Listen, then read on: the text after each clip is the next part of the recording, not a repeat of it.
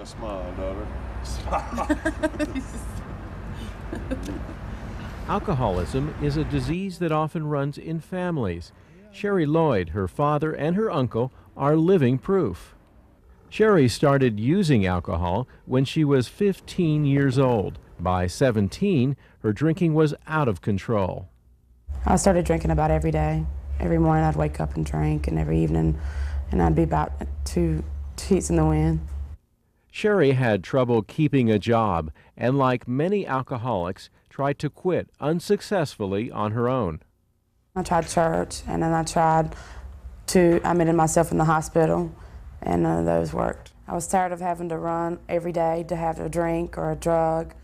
I was just tired. I was just tired of running. I didn't want to live that way anymore because I knew that wasn't me.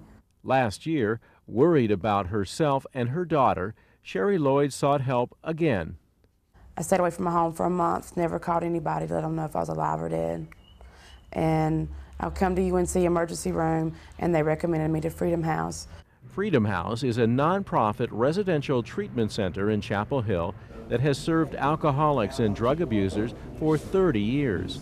Director of Freedom House, Trish Hussey, has worked with Sherry since she arrived. She has been one of those wonderful people who is so committed to her own program and to making this work for herself. Like Sherry, her father, James Guthrie, abused alcohol when he was young. Yeah, I had a problem drinking. I tried to grow up too fast. I was running with older people and got to drinking with them, and I drank. And when Sherry was born, I decided to give it up. And now, Sherry's uncle, Jerry, her father's brother, is also in treatment. This is his first day at Freedom House. Yeah, I'm at the right place, no doubt. I'm glad I'm here. I'm glad I'm here too. I'm glad you're here. The first step of treatment is detoxification, safely eliminating alcohol and drugs from the body. What we do here is we bring people from their last use to 7 days clean. And some of that is medical, some of it is just a caring, safe place for people to get clean. This is me today. This is how I felt yesterday. All balled up, dirty, filth. But today, this is me. This is how I feel. Pure. I'm clean.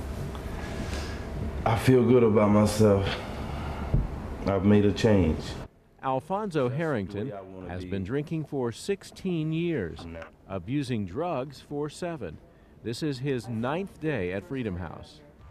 I couldn't have told you this a couple weeks ago, but today, you know, I feel great. I feel like, you know, there's no limits. Detox treatment at Freedom House includes structured days in which patients are kept busy with group meetings, including Alcoholics Anonymous and Narcotics Anonymous. The goal is recovery. While alcoholism is treatable, a cure does not exist. Dr. Fulton Cruz is a scientist at UNC's Bowles Center for Alcohol Studies. People now often don't get into treatment until they are quite destitute and disrupted. And our hope is that by doing our research, we can block the progression from experimentation with alcohol, which is very common, to addiction to alcohol, which is also very common, but doesn't happen in everyone who has a drink. Dr. Cruz and his colleagues are looking at how alcohol damages areas of the brain that control emotions and decision-making. And this is an alcoholic. And here the black areas are fluid, what we would call cerebral spinal fluid. And you can see that in the alcoholic, the ventricles, or these big black areas, are various holes in the brain, as well as the folds of the brain on the sides, the sulci, are very much enlarged. And this indicates that, in fact, the mass of the brain is decreased in an alcoholic. Besides bad health effects, alcohol and other drugs can have a devastating impact on a person's life. Only a few months ago, Hudie Dean was a mainframe computer programmer, earning $60,000 a year. Now, because of drugs and alcohol, he's destitute. I've got to find out what's going on inside of my head. What is it that makes me want to use? You know? It's the same. I got the education, I've got the knowledge, I got the know-how, but I keep abusing my own body for the sake of being high. It's not worth it. I've got to actually get to the root cause of my problem, you know? And I don't know what that is. Experts say you're alcohol dependent if you develop a tolerance to alcohol and can't control its use. If you spend a lot of time drinking and sacrifice work and relationships in order to drink, despite physical or psychological consequences. The night before coming to Freedom House, Hudy spoke with his 12-year-old son.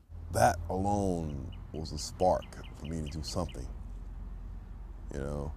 And I thought about that along with my suicidal thoughts. I do have something to live for. You know, I do have some things I need to accomplish. As for Sherry Lloyd, her 6-year-old daughter helped her refocus her life and priorities. She's in front of me the whole way, and I know I'm not going to drink again, or ever, because I can't have fun drinking anymore. Recovering alcoholics say the hardest steps to take are admitting you have a problem and then seeking help. One former patient at Freedom House has been through several treatment programs over the past 4 years. He's now been clean for 15 months. Michael Turner offers this advice. I would like to say if anybody does have a substance abuse problem, try to get some help for it. And it does make a difference. It's not cool.